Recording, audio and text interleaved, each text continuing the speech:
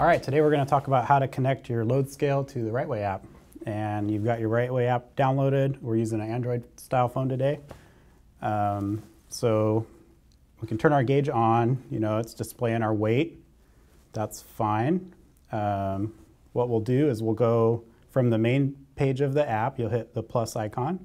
And depending on where this is mounted, if it's your truck or your trailer, that's what you'll select here. So this one's just one axle group. It's probably on our trailer, so we're just going to hit plus trailer. And the app will scan for the gauge, and it found it. Now, you'll notice this here has this BC2D. Yours will be different.